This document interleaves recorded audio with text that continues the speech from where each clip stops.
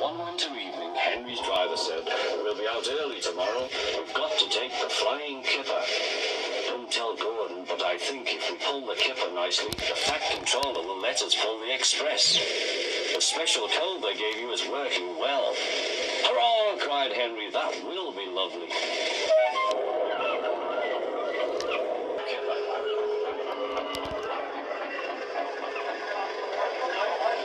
Henry was ready at 5 o'clock.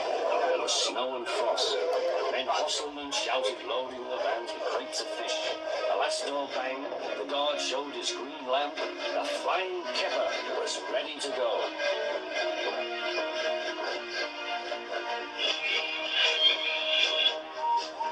Come on, don't be silly, puffed Henry to the vans. The vans shuddered and groaned, "Trot, trick, all right.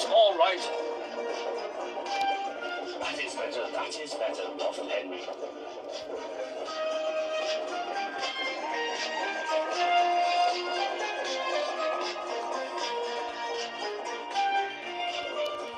Clouds of smoke and steam poured from his funnel into the cold air, and the fire's light shone brightly.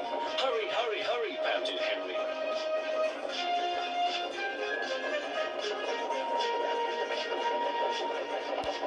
They were going well. The light grew better.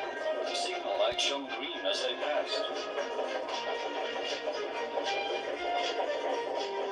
Then a yellow signal appeared ahead. His driver prepared to stop, but the home signal was down. "All clear, Henry. Away we go." Winds from the main line to a siding were frozen, and the home signal should have been set at danger, but snow had forced it down.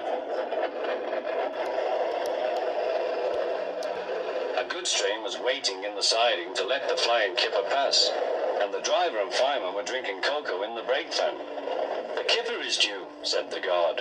"Who cares?" said the fireman. "This is good cocoa." The driver got up.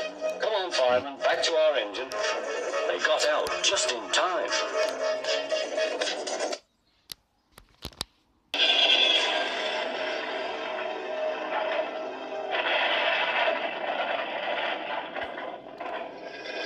Henry's driver and fireman had jumped clear before the crash.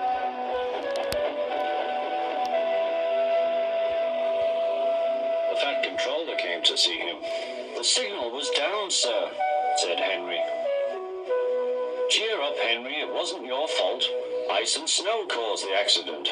I'm sending you to Crewe, a fine place for sick engines.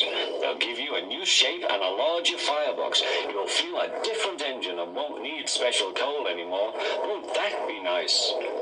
"Yes." Henry liked being at Crewe, but was glad to come home.